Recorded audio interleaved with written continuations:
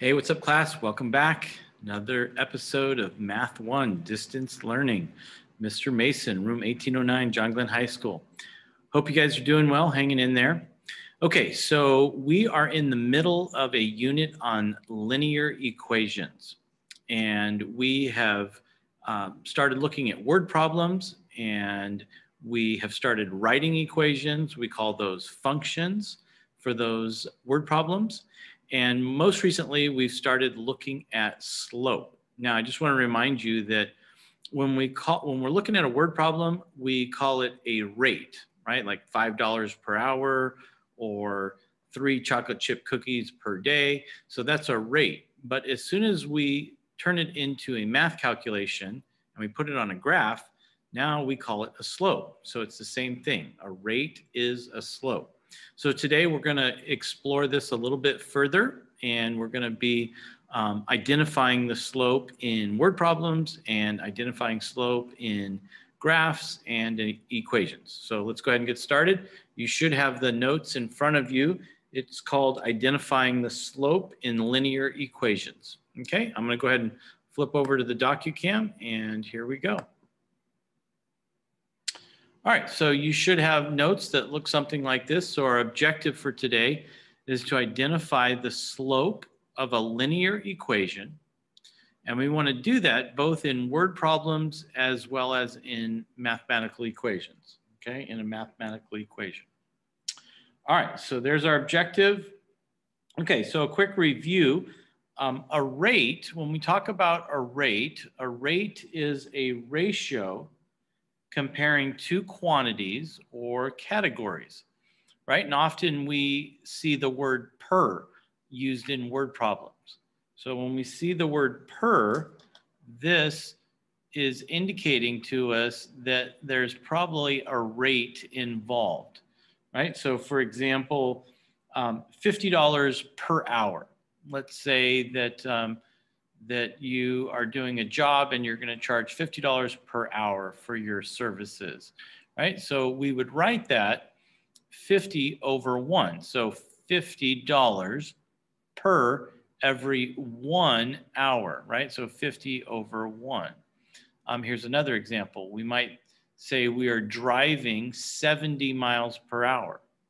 So 70 miles per every 1 hour. So this is saying we're going to travel 70 miles every 1 hour. And this is how we measure speed. Okay, so those are a couple examples of rate.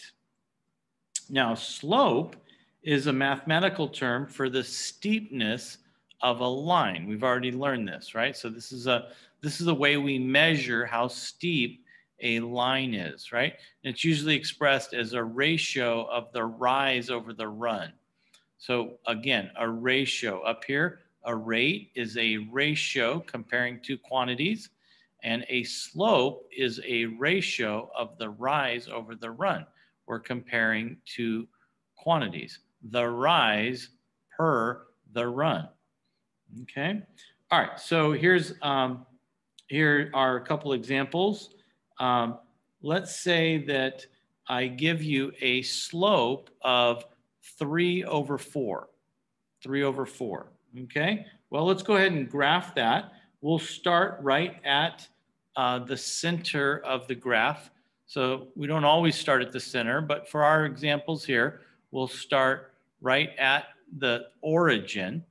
And so if I wanted to graph a line going through the origin, I would travel up 3, right? So we talked about getting in the elevator and going up 3. So 1, 2, 3. And then getting out of the elevator and running 4 blocks. 1, 2, 3, 4. So up 3 over 4. Now, you could work your way backwards. You could go in reverse. So if I went up 3 and over 4 to the right 4, I could go in reverse and I could go down 3 and to the left 4. And that gives us our line. So if I was to start here and go up 1, 2, 3, over 1, 2, 3, 4, up 1, 2, 3, over 1, 2, 3, 4. Okay, so that would be our slope. And we'd call it a slope because we're looking at a line. Okay, we're looking at a graph. All right, let's try another one. Let's say that we have a slope of -5/2. So negative would be the rise, but since it's negative, we actually want to travel downward. Okay, so I'm going to come over here, and if I start right at the origin, if I want to travel, if I want to show this slope starting at the origin, I'd go down 1, 2, 3, 4, 5, and then run to the right 2. Normally we always run to the right. So like over here, we went up 3 and we run to the right. So here I'm going to go down 5 and then run to the right. Now, you could go backwards, but it's like driving a car. You've got to be good at driving the car forward before you think about driving the car in reverse. So if you don't feel real comfortable about either going up and to the right or down and to the right, then I wouldn't think about going backwards yet. But for those of you that are feeling pretty good about it, going in reverse, if I went down 5 and to the right, reverse would be going up 5 and then to the left 2. So up 1, 2, 3, 4, 5, and then to the up 5 and to the left 2. Okay, and then I can get from this point to this point by going down 5, 1, 2, 3, 4, 5, and over 2. Okay, so that's looking at a graph, taking a slope and then showing it in a graph. Okay, now I just mentioned this a moment ago at the beginning of this video. I said rate and slope are two words that mean the same thing. They are identical. They're like nicknames for one another. Okay, they're interchangeable. If we're looking at a word problem, we call it a rate. Okay, and if we are looking at a mathematical equation or a graph, then we call it a slope. Okay, they are interchangeable. They mean the same thing. We just happen to call it a slope here and a slope over here because we're not actually looking at a word problem. Okay, all right, let's move on to page 2. Now in page 2, we're going to look at a couple of word problems, and we want to identify the rate. So we're looking at word problems. So we want to identify the rate, and then we want to write an equation to match the scenario. All right, so it says, Michelle has a part-time job babysitting. She has already earned $20 and she is saving $6 per week. How much savings will she have in 4 weeks? How much money will she have in 1 year? Okay, so here's the word problem. We're not going to completely solve the word problem. All we want to do is identify the rate, and we want to write an equation. Okay, so it tells us she's already earned $20 and she is saving $6 per week. So you tell me, or you think for a moment, what is the rate in this problem? What's the rate? Okay, so it's the $6 per week, right? We've got the word per week. Okay, so that's our rate. And then what's the upfront amount? What's the starting amount? Okay, it tells us that she's already, that means she already has it. She's already earned $20. So remember, we want to start. So if we're going to write this in function notation, we would use f of x. And then this is our starting amount, our upfront amount. And then we put the rate, we always put the rate in front of the x or next to the x. We always put our rate next to the x. Okay. Now, as a review, our x variable, that represents what? What does our x variable represent? You remember, it starts with an I. This would be our input. And what's another name for the input? It'd be the independent variable, It's also going to be our domain. And then over here, this is our output, our dependent variable. And it's also our range. Okay. All right. Now, we could write this same equation. I could take this and I can interchange it with a y. That's the same thing, f of x equals y. And I can change those spots. Okay, so I can change those around and it still means the same thing. Okay, all right, so our rate, we're identifying the rate. The rate is $6 per week, but when we write it in an equation, our rate is right there, right? Correct? The rate goes right next to the x. Okay, we always put the rate next to the x. All right, let's look at this other one over here. So it says, Peter is able to grill 20 hamburger patties every 30 minutes. He has already grilled 100 patties. How many patties will he have grilled after another hour and 10 minutes of grilling? Now, we're not solving the problem. We're just identifying the rate and we're writing an equation. Okay, so see if you can find the rate. The word per is not actually in there, so you have to think about where might it be. Okay, you have the rate. Okay, so our rate is 20 patties per every 30 minutes. So it says 20 hamburger patties every 30 minutes, per every 30 minutes, per 30 minutes. So he can grill 20 patties every 30 minutes. Now, we can rewrite that. Whoops, I didn't rewrite it. So we'll rewrite it in a moment. So what is our equation? So what's the upfront amount? What's the upfront amount? The amount he's already starting with. Peter. Peter has already grilled 100 patties. Okay, so we can do f of x is equal to 100, that's our upfront amount, plus a rate of 20 over 30x. Now, I can change this also. I can simplify that. If you remember how to simplify, they both are divisible by 10, or I can just cancel out the zeros, right? So I can divide both by 10 or cancel out the zeros, and I can rewrite this so that instead of 20 over 30, I can reduce that or simplify it to 2 over 3x, and then here's my upfront amount. So I just reversed the order. I just changed places. They just changed places, and f of x, I changed that to a y. So this is acceptable, this is acceptable. Okay, so we have a rate of 2 patties every 3 minutes. 2 patties every 3 minutes, or 20 patties every 30 minutes. Okay. All right, so here's a question for you. Where do we always put the rate when writing an equation? Where do we always put the rate when writing an equation? We put the rate goes on the left side or before the x. Okay, so if you notice, here's our rate.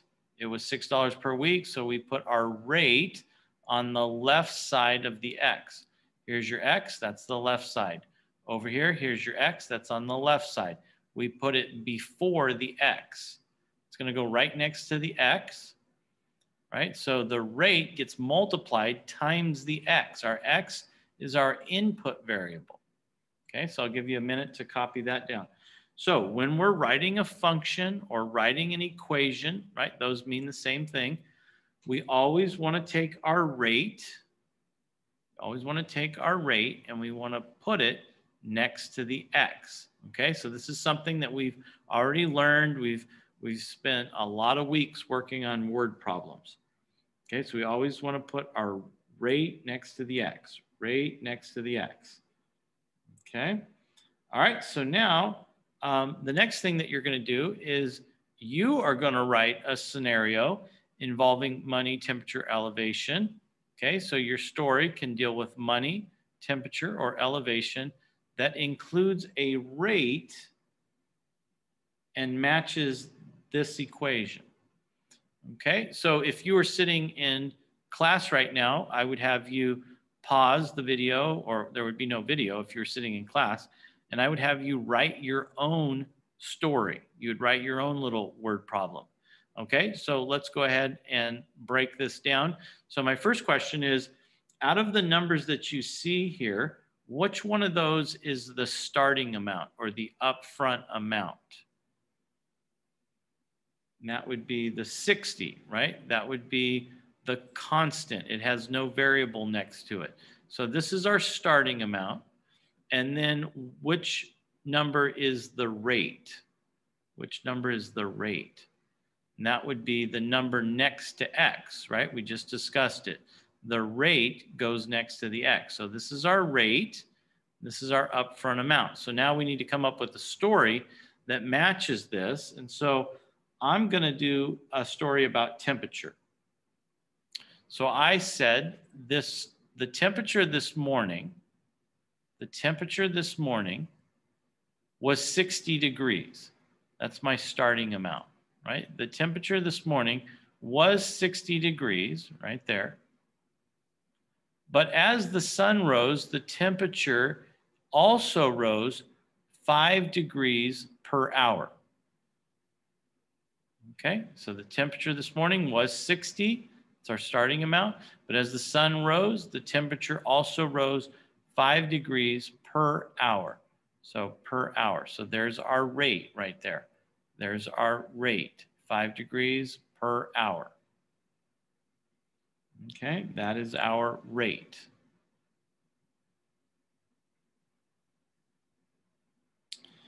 Okay, let's try another one.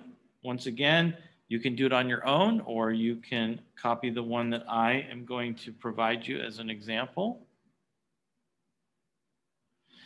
Write a scenario involving money, temperature, or elevation that includes a rate. So we need a word problem that has a rate, and it matches this equation right here. And there's the equation. So which of those numbers is the upfront amount? Which number is the upfront amount? And which one is the rate? Okay, so the upfront amount this time is 300. There's no variable next to it. And our rate is -10 per 3. So -10 for every 3 of something. We don't know, right? So we have to write a story. Okay, so I'm going to do a story about elevation.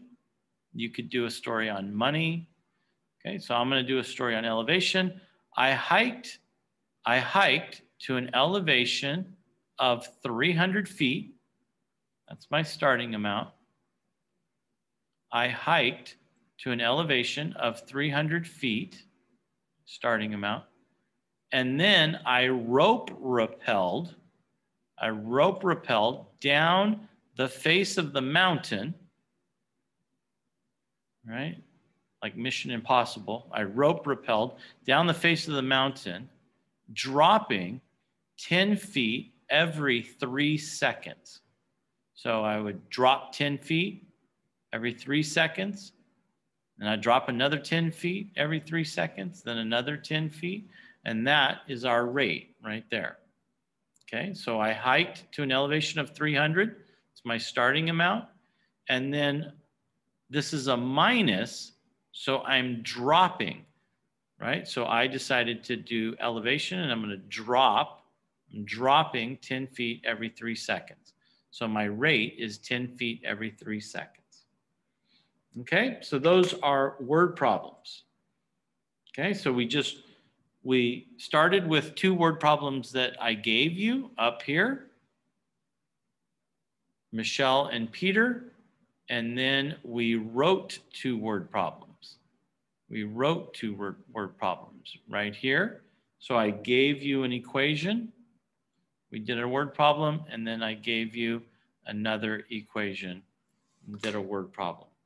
Okay. All right. So rate is slope. So right now we've only been focusing on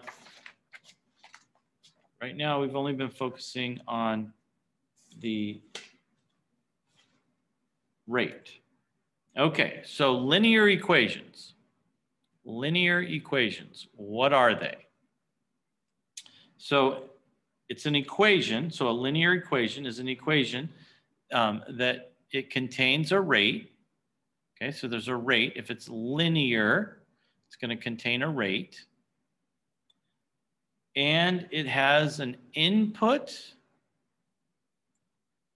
and an output. Our input variable is our x, and our output variable is our y. We've also learned that this is called the dependent variable, and we've learned that the input is called the independent. Okay, so a linear equation has a rate. It's got an input and an output.